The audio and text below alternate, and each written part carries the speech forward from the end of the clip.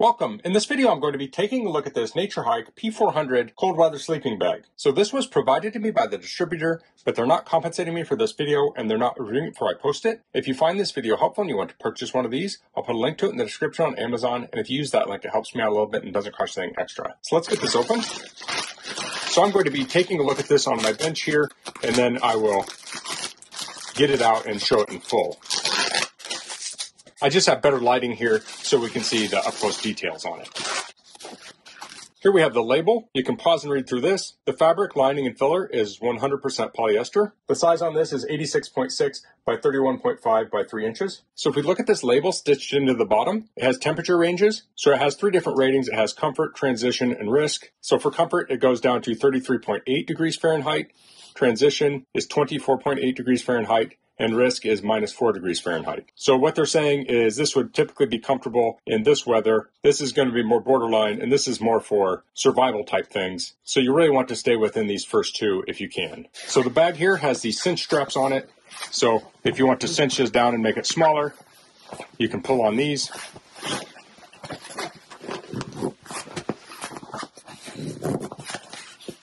So that makes it more compact. Then to open it up, you just pull on here, like so. This also gives you lots of grab handles. And looks like that goes over the top. So I can probably pull these down while I open it. And here we have a regular sleeping bag cinch bag. So pull the sleeping bag out. And I could probably loosen these up a little bit more. So here we have the bag. So this fabric has a nice feel to it, has a little bit of a satiny kind of feel, but it's not too slippery.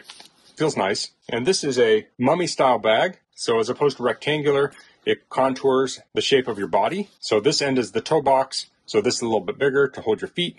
Looks like we have some loops here to hang it up. So if you want to dry it or something. And that brings up a point, especially with cold weather sleeping bags. It's best to store the sleeping bag open. And then when you're ready to use it, you can roll it up and put it in the bag and take it with you camping. And then when you get home from camping or using it, leave it open again. What that does is that helps the sleeping bag retain its loft and gives you the maximum insulative value. So we have that Naturehike logo here.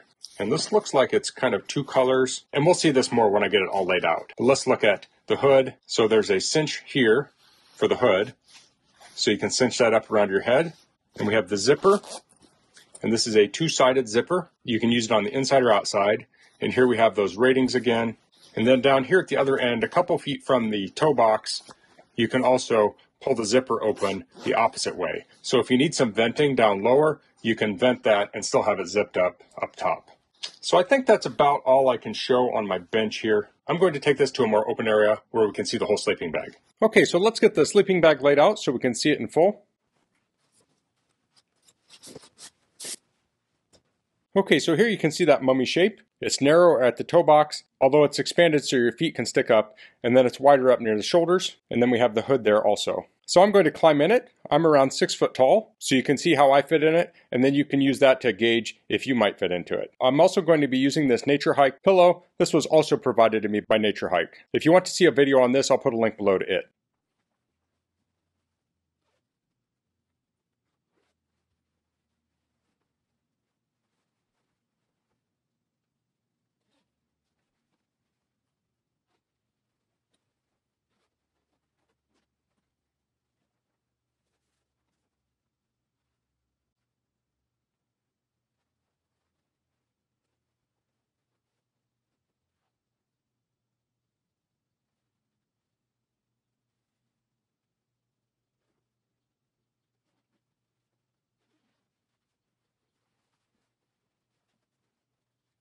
Okay, so I fit in there very comfortably. I will say that was very warm in there. So even though this narrows down below, I felt like I did have room to move around. I had a lot of space in the toe box for my feet. Now when I cinched up the hood, I just had an opening for my mouth. And you can see here, there's a filled in padded area here to seal off air around your neck. So I really like that feature. I've had other cold weather sleeping bags that have a cinch strap there, but it can feel very constraining. I like the idea of this, where you just have that padded area that goes around your neck and can seal out air, but it still allows you to move around. So you can see that this opens up about halfway, so this is pretty much all the way open. It might open another ½ inch or so. And then this is all enclosed down here, and of course you can unzip this backwards if you want some venting down here, but want it to be sealed in up here. So now I'll demonstrate rolling this up.